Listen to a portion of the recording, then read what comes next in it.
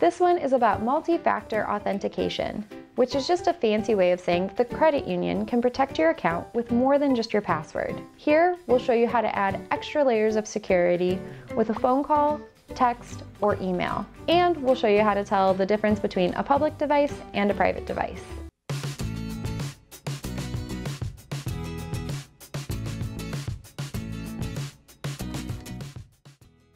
So why would we use multi-factor authentication or MFA in the first place?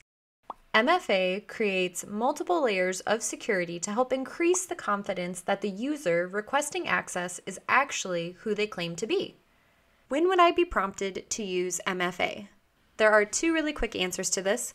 One being if you are logging into your account from a device that you don't normally log into, or if for any reason you maybe had to clear your cookies or restart your cache, anything that would require you to reset your logins could potentially trigger the MFA screen to pop up.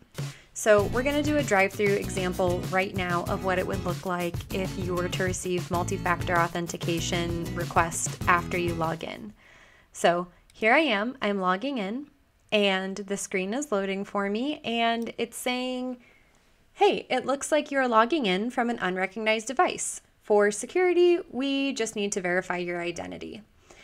And right here, it shows that I have opted in for text, phone call, or email. For this example, we are going to show how to receive an email code from MFA.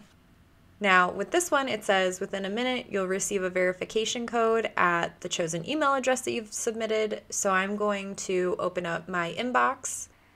And now I am going to take the unique passcode that was sent to my email and enter that in the secure login screen.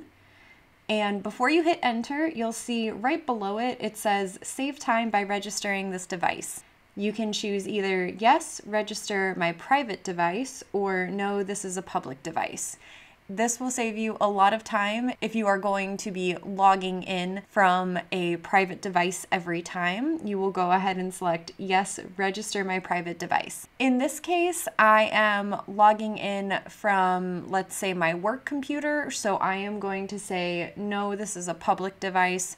Now that we're successfully logged into this account, let's show you how to update or change those multi-factor authentication preferences.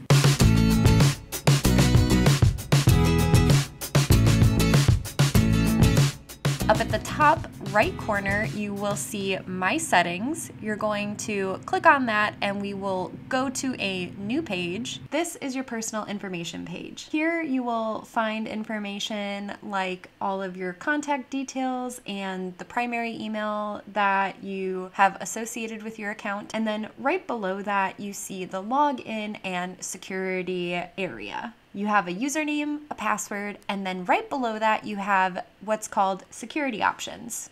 This is where you will make any of those preferred MFA changes.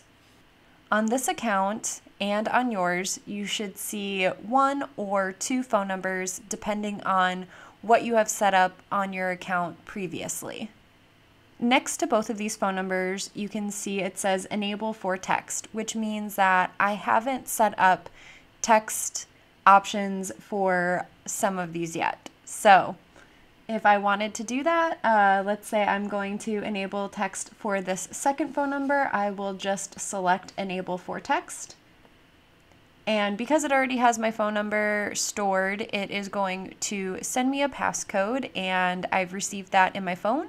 And now I'm going to enter in the passcode here. And now this phone number is able to receive text messages for MFA logins. Now, if you select the edit button located next to security options, you will have another page pop up.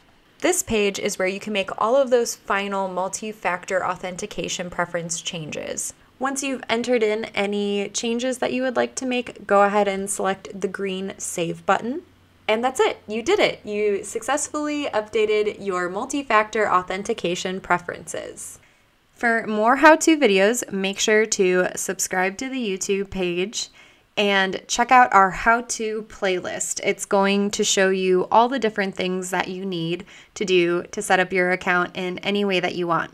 And if you think that we're missing something, go ahead and comment on this video below, and we'll get looking at that, and we'll start making some more videos for our members and users of Together Credit Union. Until next time, guys, have a great day. Bye.